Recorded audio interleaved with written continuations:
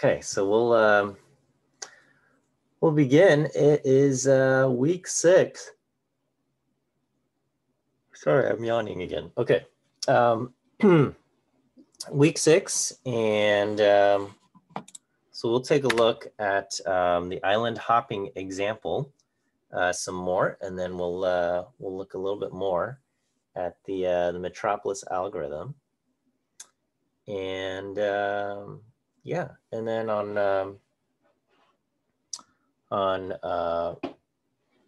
Friday, we'll look at more the Metropolis Hastings algorithm and things like that. Okay, so anyway, so this is our island hopping example. We said we have an island with 7 chains, and the islands are numbered by theta, from theta equal 1 in the west to theta equals 7 in the east, and their populations are proportional to their island number. And we want to be able to visit the islands proportional to their population. And so the target distribution is this, 1/28 through 7/28, and that way the probabilities add up to 1, and it fits kind of the criteria that how often we visit is proportional to the island's population. Okay, and so this is our algorithm that each morning the politician flips a coin. If it lands heads, we propose the island on the west, and if it lands tails, we propose the island on the east. He checks the population of the proposed island and the population of the current island, and if the proposed island has a bigger population than the current island, he's going to definitely go to that island. And if the proposed island has a smaller population than the current island, he goes to the island probabilistically. And the probability of going to the island is going to be P move. And P move is calculated by taking P proposed divided by P current. Okay, so we take the probability of the proposed location and we divide that by the probability of the current location. Okay, and these probabilities are the probabilities that come from our target distribution. And then we draw a random U, and if U is less than P move, we're going to go to the island, and if not, we stay. Okay.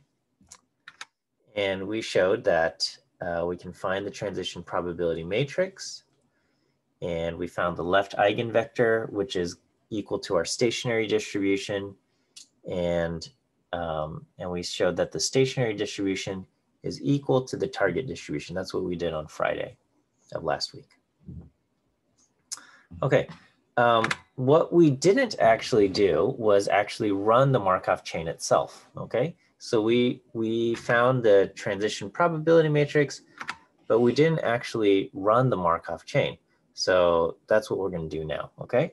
So the Markov chain is gonna kind of go just one iteration at a time, and the politician's going to kind of move from one island to another, right?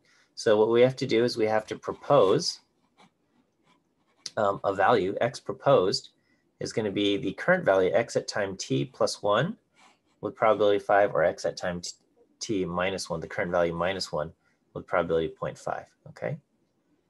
And then we're going to calculate the probability of P move, and P move is going to be P proposed divided by P current.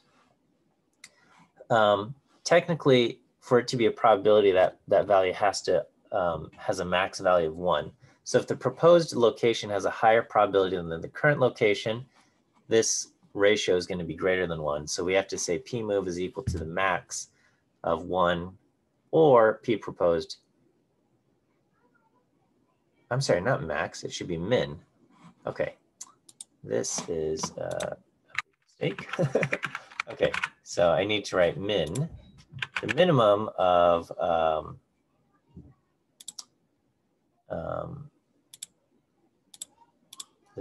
all of this. Okay, sorry.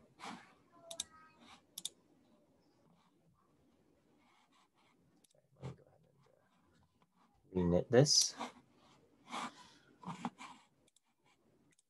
Okay, so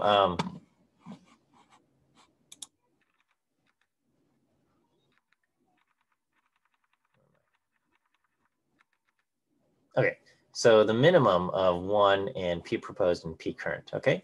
So if P proposed ends up being greater than P current, this value is going to be greater than 1, and so we will take 1. And if it's if P proposed is less than P current, then we're going to just take whatever this is, okay? So we are going to, so we get P move, and we decide to move if, you know, random value U is less than P move. And if so, then we will set the next value, x at time t plus 1, equal to x proposed. And if U is greater than P move, then we don't move, and we keep the current value, okay? The current location, x at time t, becomes x at time t plus 1. So you kind of just recycle the same value.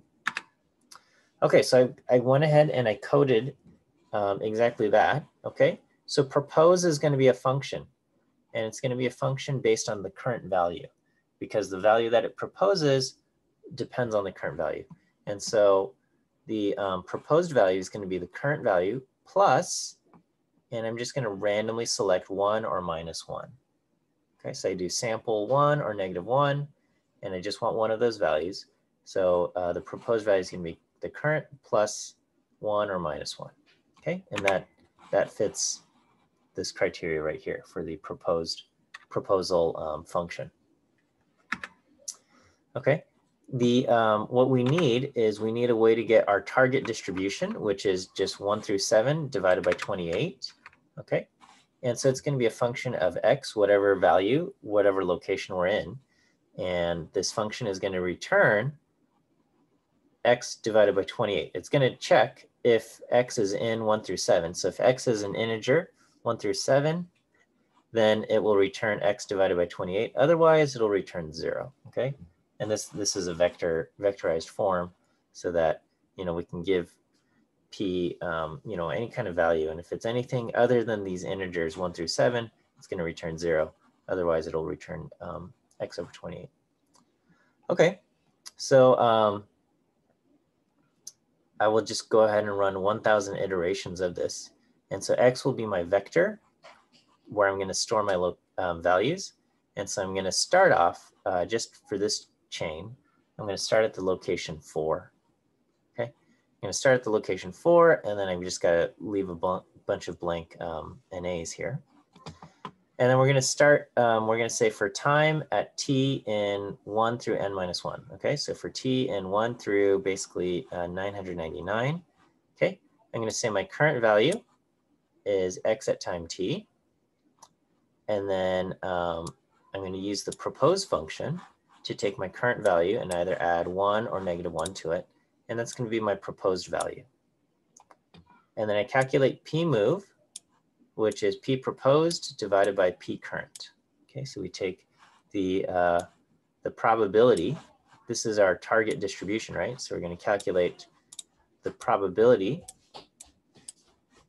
of the proposed value, and we're going to divide by the probability of the current value.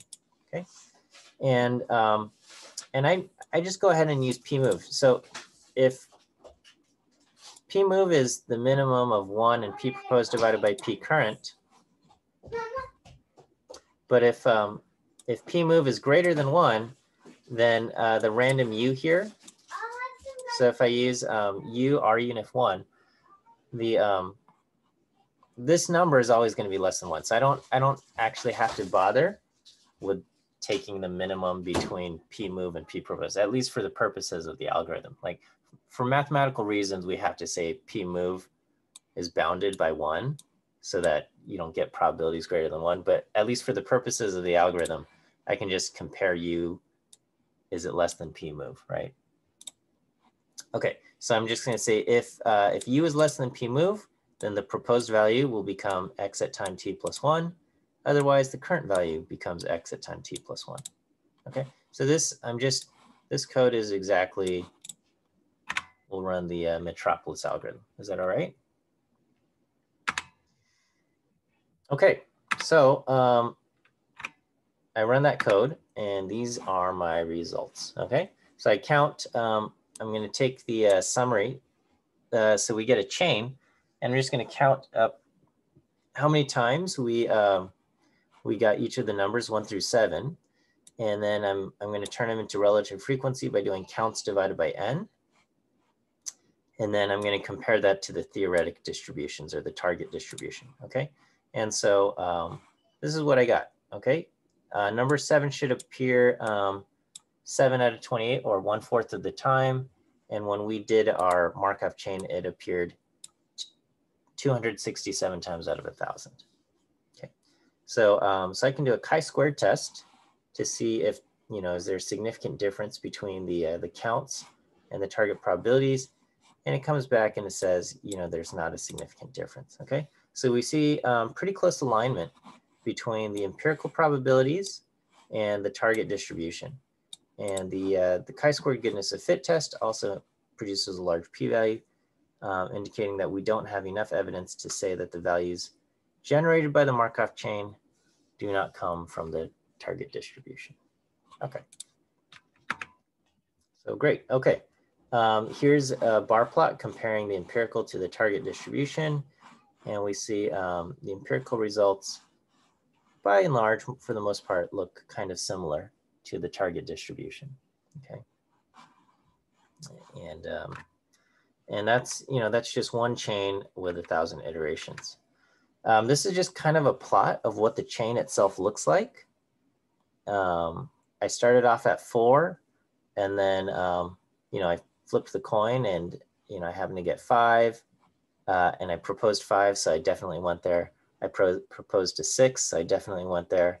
And here, I must have flipped tails, and then when I asked, do I accept or not accept, I must not have accepted, because then I got 6 again at the next iteration. Okay, and then we get to 7, and then we proposed a 6, and we went there, and then we must have proposed 7, and then so here's we got 7 in a row several times.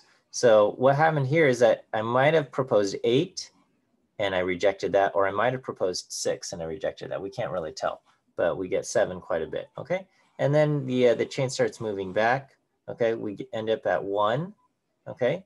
And once we got to 1, we might have proposed a 0 and rejected it, so we ended up at 1 again. We might have proposed it. So here, we stayed at 1. We must have continued proposing 0, and that's how we stayed at 1 several times in a row, or a few times in a row. Okay, because then as soon as I propose a 2, I'm going to move there. All right, and so we can kind of see the chain move back and forth, and overall,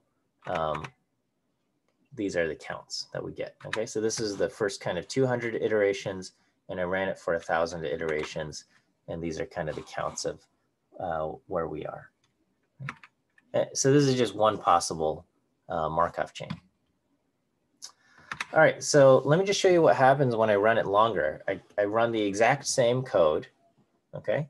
Run the exact same code. This time I run 100,000 iterations, and I get, here's the empirical and the target counts.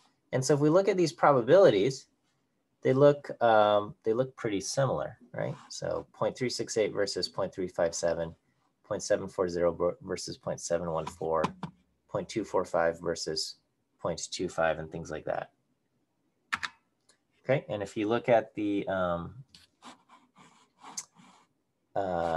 probabilities here, or the kind of empirical probabilities versus target distribution, I would say they look fairly similar. Okay. However, if you run the chi-squared test, okay, notice what happens with the chi-squared test. I get this incredibly small p-value, right?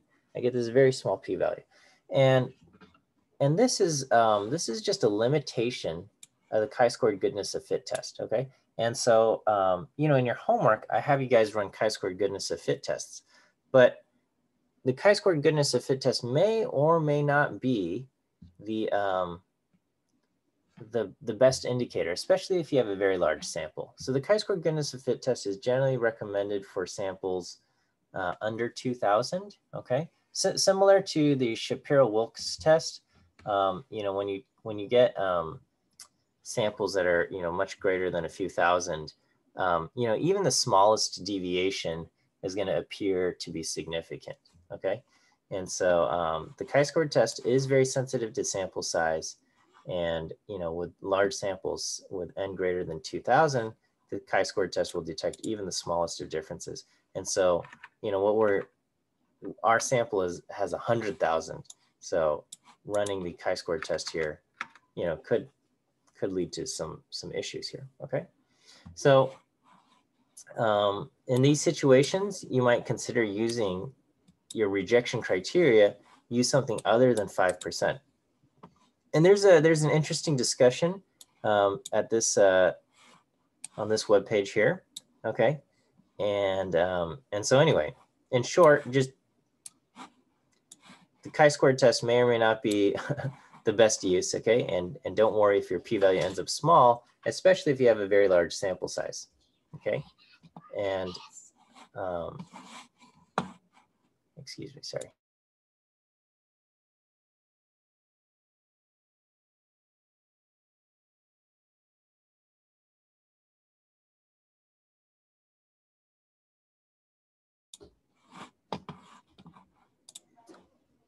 Okay, sorry. So that in that case, you might just be better served by kind of just taking a look here and comparing. Okay. Oh, you know what? I totally forgot. We have let me look at my view quiz answers for a second. Okay. All right. Let me give you your first view quiz answer for today. First view quiz answer is D. D as in dog. D as in dog.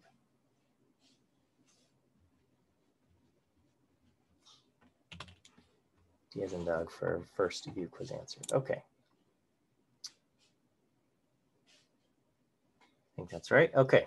So is this all right? At least as far as the code goes for running the Markov chain, I just kind of want to make sure that this makes sense because this is how the Markov chain is done.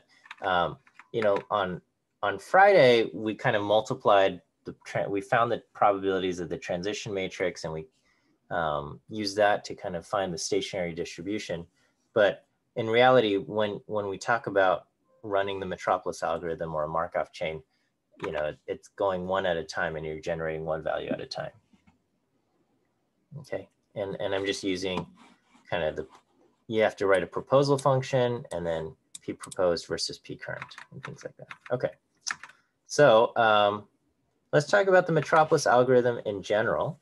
Okay, and so what you need is a function. You need a function f of x that is proportional to the desired probability distribution p of x. Okay, so we've got some probability distribution p of x.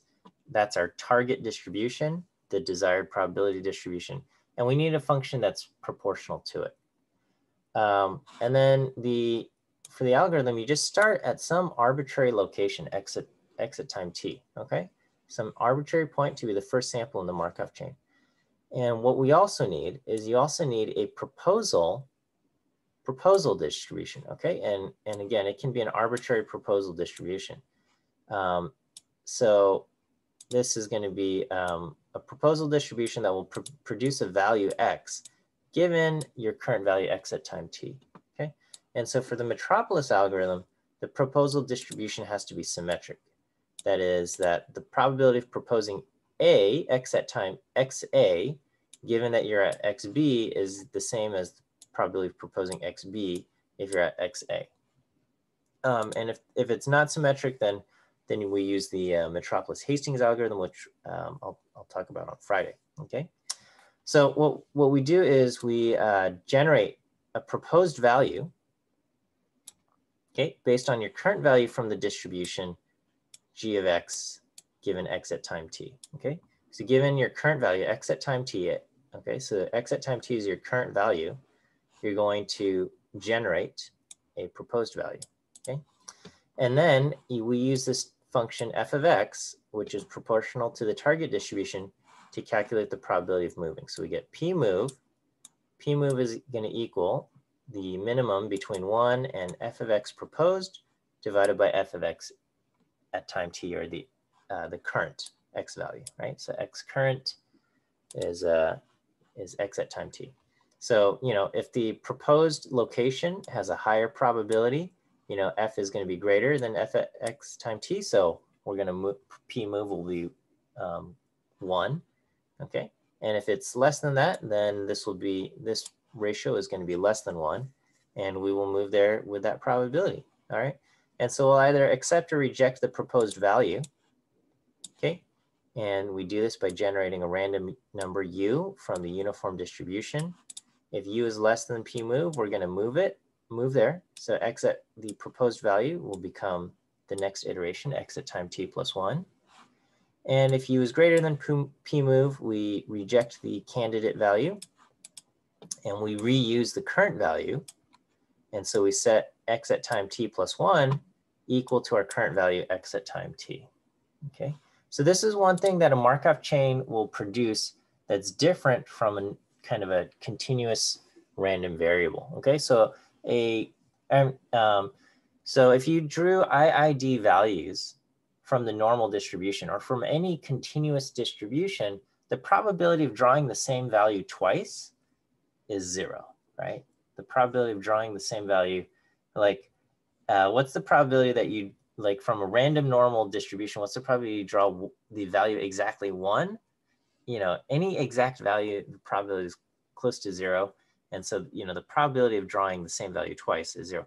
But with a Markov chain, you have a non-zero probability, okay, of getting the same exact value showing up multiple times in your sample, because anytime you reject a candidate value, which happens a decent amount of time, the current value x at time t is going to get recycled. Okay, it's going to show up again in your sample.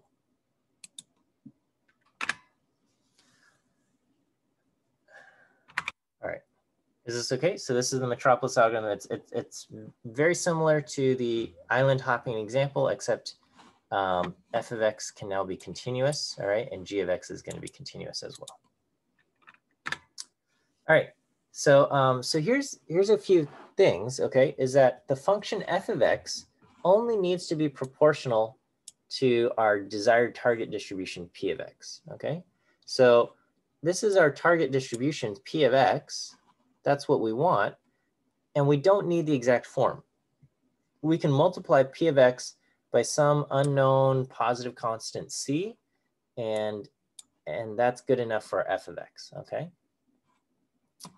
Because if I do p move is the minimum between 1 of f of x proposed divided by f of x current, okay, or x at time t, this is equivalent to doing c times p proposed and c times p current, and the c's will cancel each other, and so, you know, we're effectively getting, we're asking, is the probability at the proposed location, how does that compare to the probability at the current location? So it's equivalent to getting the minimum of p at x proposed versus p at x current, okay? So using a function that's proportional to the target distribution is fine, okay?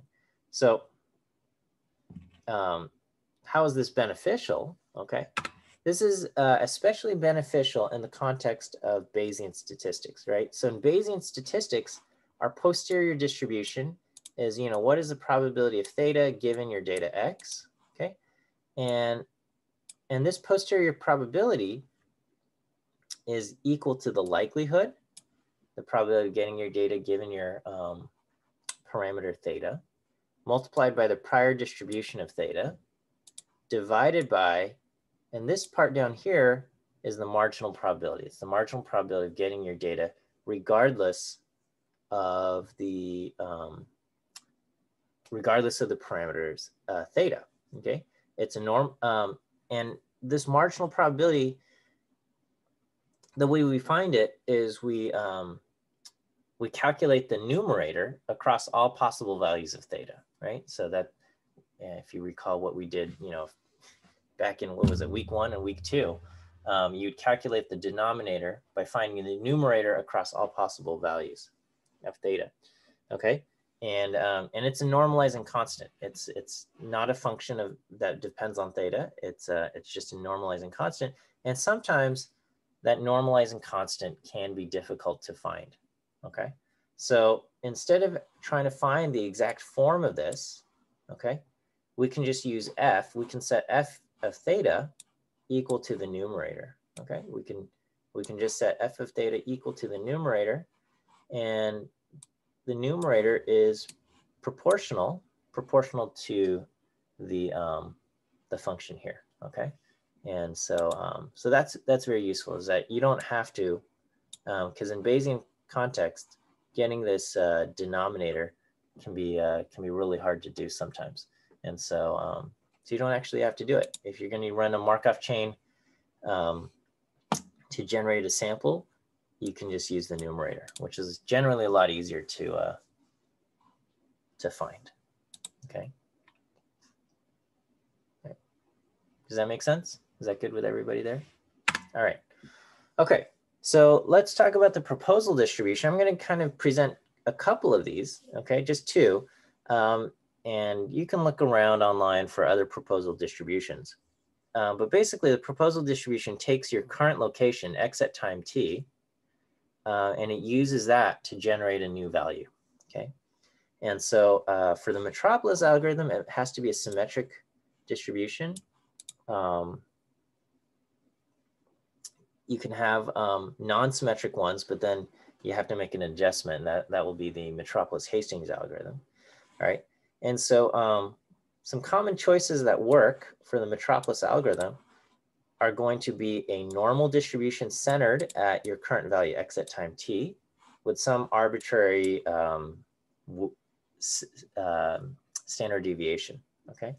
And so we would say that the proposed value, okay, your proposed value x proposed is going to come from the normal distribution where mu is equal to the current value x at time t, and you have some arbitrary sigma value here.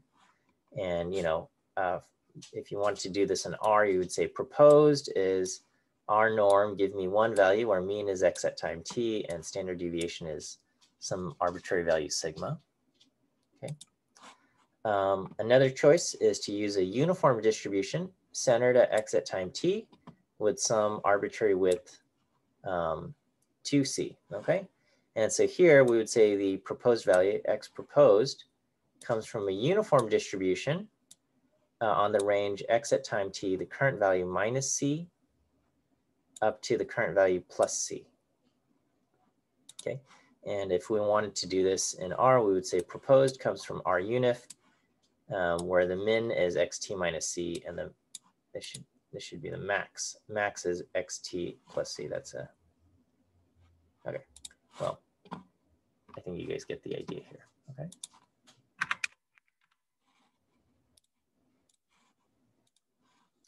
Fix that.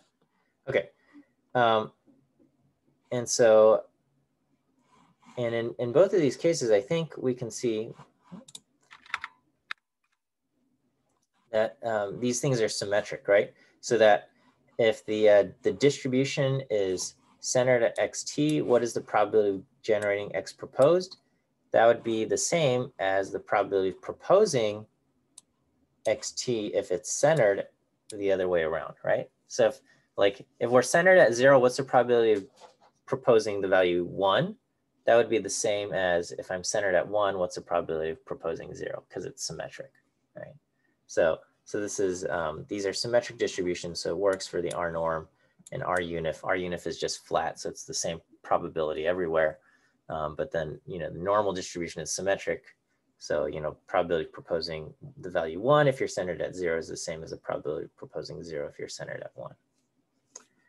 All right, let me give you your second quiz answer for today. Second quiz answer is A. A as an apple. A as an apple is your second quiz answer here.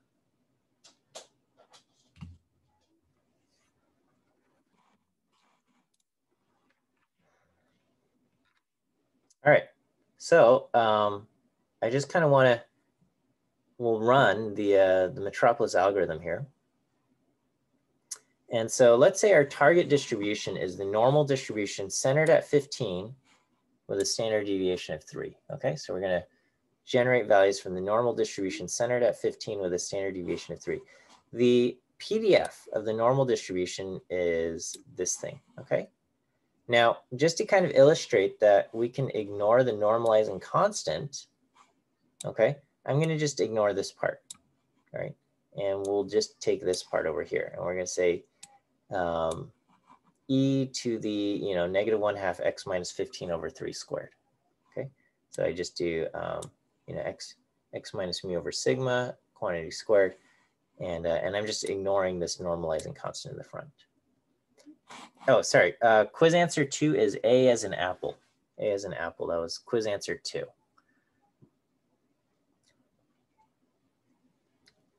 Okay, so this is going to be our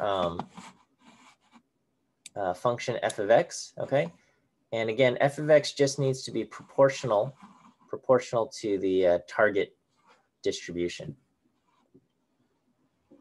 All right, and so for our proposal distribution, I'm going to use a uniform distribution centered at xt, the current value, with a width of 6. So, so we're going to generate proposed values coming from the uniform, going from x at time t minus 3, going up to x at time t plus 3.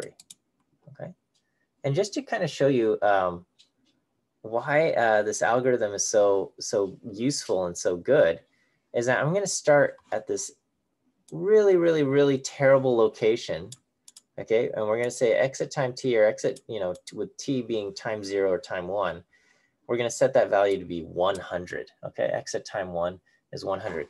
So if you think about the normal distribution, it's centered at 15, and we know that 99.7% of values are within 3 standard deviations of the mean, right? So 99.7% of values are going to be between 6 and 24, okay?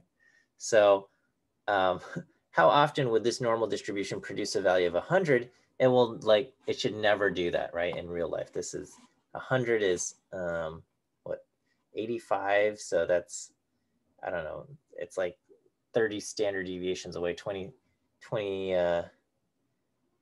standard deviations away or something. Okay, so that's a ridiculous number here. Okay, but we'll just go ahead and run it. Okay, and let's just see what happens. So this is my function f that's proportional to the target PDF. Okay, and then my proposal function, okay, takes my current value and generates a value going from current minus 3 to current plus 3. Okay, and we try this out. Okay, so so I'm going to generate 5,000 values. My first value is 100, and then this part of the code is actually remains the same. Okay, I take x at time t, starting at t equal to 1, going up through n minus 1. X at time t is going to be my current value, and then I use the propose function to generate a value based on the current value. This is proposed. And then we calculate the function f at the proposed value divided by the function f at the current value, and that becomes p move. And then we'll either accept or reject p move here. Okay. And so we just do this one iteration at a time. And this is what the chain looks like. Okay. So we started off at 100, and the chain just keeps moving down until we get to kind of the region of like a reasonable region, right? So a reasonable region is 15 plus or minus basically 2 standard deviations. So, most of our values should be between 9 and 21, okay? Each standard deviation is 3. So, and so when we do that, we find, it starts off at 100 and the chain just keeps going down until we get to around somewhere between 9 and 21. And then from there, it just keeps generating values between, kind of in that regional region, okay? So even though I started at 100, the chain kind of manages to find the region where f of x is pretty high, okay? The probability of getting these values is high, within about, you know, it looks like 150, 180 iterations or so. And then once it reaches that region, it kind of appears to generate values from the normal distribution, right? So it kind of continues to produce these values here. All right, and so, you know, maybe I should include a picture here.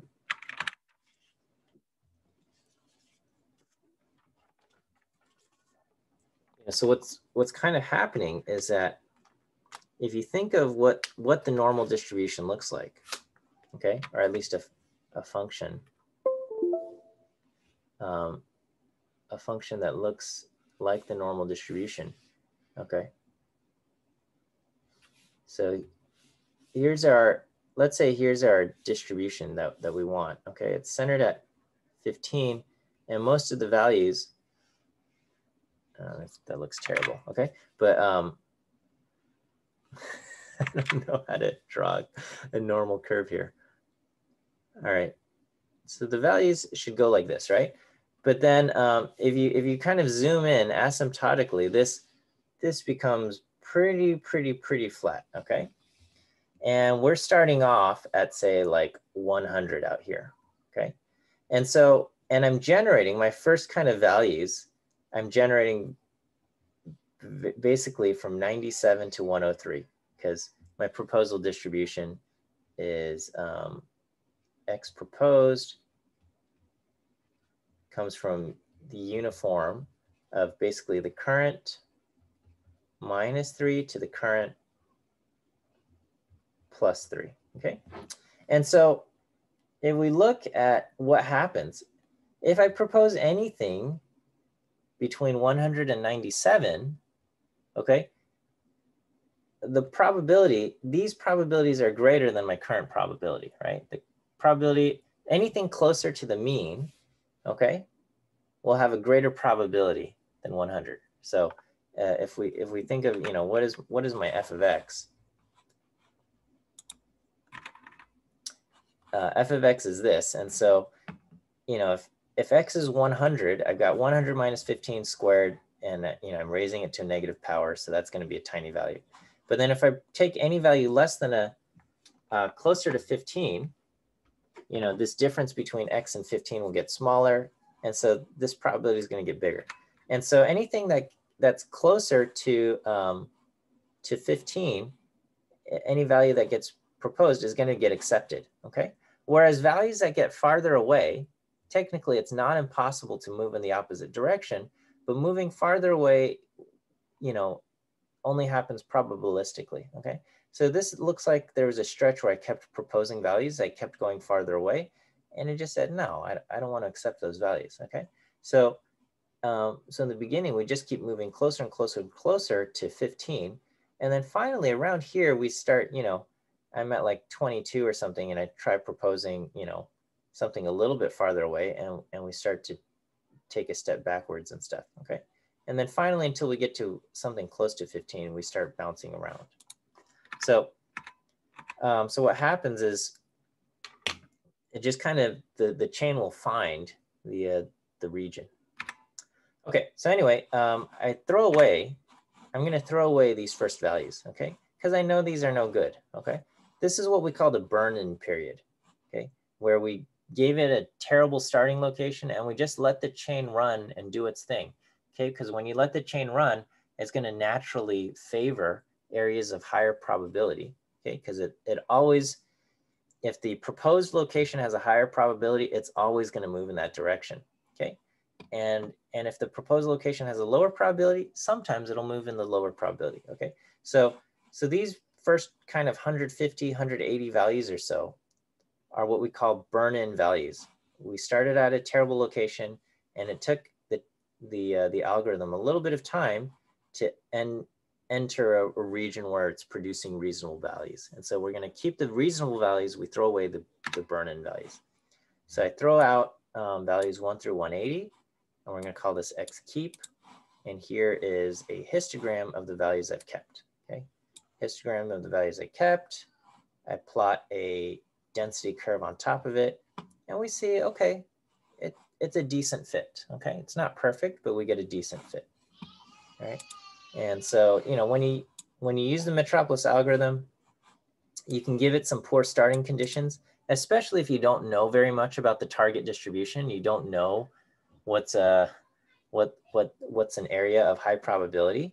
Okay, so even if you don't know that much about the target distribution, you can give it some poor starting conditions, and then you let the chain kind of run to find regions where the where samples or the probabilities are high. All right, here is the empirical CDF in black plotted against the normal CDF. Okay, and we get pretty close alignment, not perfectly so. Okay, and that's that. Okay, there's this question whenever you talk about the Metropolis algorithm or the Metropolis-Hastings algorithm. There's a question of efficiency. Okay. In the absolute ideal case, and this is never going to be happen, is that the values generated by the chain would resemble random independent draws from the target distribution. This will never happen because the Markov chain, just by its nature, produces correlated values. The next value it produces depends on your current location. Okay, so it's never going to produce independent values. That the next value it produces depends on the current value, so you get correlated values. But just to kind of show you what the ideal is, okay, in this imaginary ideal scenario, the values look like their IID. And so here's what a chain of 1,000 IID values would look like, okay? And is that they're just kind of bouncing all over the place, covering kind of the range of what you expect to see from a normal distribution, okay? Going anywhere from 6 to 24-ish, basically. All right, so this is what IID looks like. Now, when we looked at the values that were produced by our chain, okay, so here are the values that we have in X-keep, okay? This looks a little bit different from this, okay? We do see it bouncing around, but we can also see that there is still quite a bit of, correlation. The value down next at each step, we can kind of trace a path and say like the previous value was, close by or things like that. And that's because it's, always kind of producing the next value it proposes is going to either be 3 above, somewhere between 3 above and 3 below, right? It could be even closer. It could be like, 1/2 away or 1 away or something like that. But we're just proposing values anywhere from +3 or -3 uniformly. And so this is kind of the chain that I get.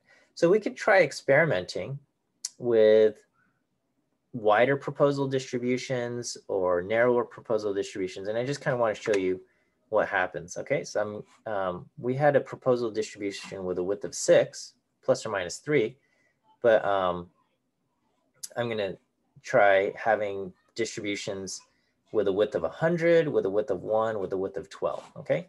And for each of these chains, I'm going to start at 15, so I don't have to worry about throwing away burn-in values, right?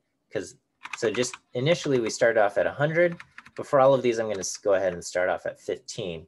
So we're already in kind of the target region. Okay, so what happens if I have a width of a 100? Okay, so my proposed value we'll propose a value from current -50 to current +50. Okay, we're going to start at 15. This code is exactly the same as before.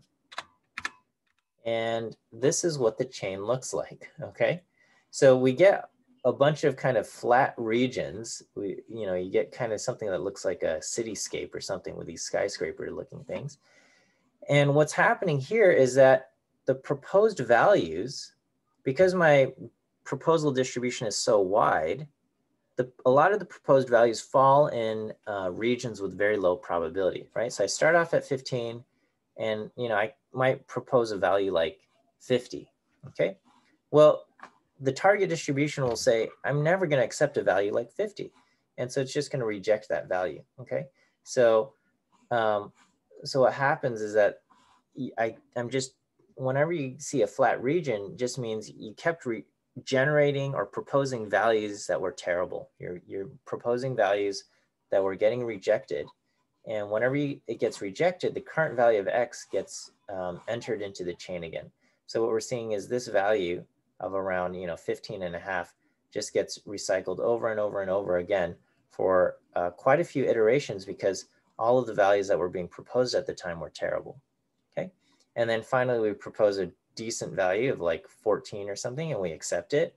And then we accept some values, and the chain moves a bit, but then again there's periods where all the values we're proposing are just kind of terrible values, and so so you get these flat regions. So this is an indicator that your proposal distribution is proposing values that are too far away. Okay. All right. On the other hand, what if your proposal distribution has a small width? Okay, a width of 1, and so I'm going to generate values current -1 to current plus current -1/2 to current +1/2. Again, we start at 15, and this is what my chain looks like. Okay, so here my chain just kind of just keeps moving about. It looks almost like the random walk, where we said like the stock market stuff. Okay, and so what's happening here is that when the proposed value x is the proposal distribution is very narrow. Okay, the proposed value of x is going to be kind of very close to your current value of x. Okay, so the x proposed, depending on how narrow your inner proposal distribution, it might be reasonable to say x proposed is going to be approximately equal to x current. Okay, all right, and if x proposed is approximately equal to x current, then this is very generalized, but f of x proposed is going to be approximately equal to f of x current. Okay, if these two values are very similar value, then these two values will also be similar value, which means p move, okay, which is the ratio between f of x proposed and f of x current, that probability of moving is going to be something close to 1. Okay, if these two values here and here are similar to each other, the probability of moving is going to be close to 1. And so nearly every proposed value is going to get accepted, but the problem is that the chain is going to move only in tiny increments. So this is going to result in a chain that resembles a random walk, and sometimes it can kind of drift into these regions of low probability and kind of get stuck there. This is not, it's not a desirable property either. Okay, and then here's one where I said, let's try a proposal distribution of width 12, and we get something that looks like this. This looks kind of decent to me. Okay, and proper implementation of Markov chain in Monte Carlo often requires experimenting with different proposal distributions and just trying things out to see what happens. Okay, I'm running out of time here. Let me give you your last quiz answer. Last quiz answer is E. E as in elephant. E as in elephant. That's our last quiz answer. Okay. Wednesday is a holiday. Wednesday is Veterans Day. So, we want to say thank you and recognize our veterans. I don't know if Trevor wants me to call him out, but we thank you. So, Trevor's a veteran, so we thank you. I don't know if we have any other veterans in our class, but we do want to say thank you to all of our veterans. And so Wednesday is a holiday, no class, no viewing quiz. And so we'll see you guys on Friday. Okay. All right. We'll see you then.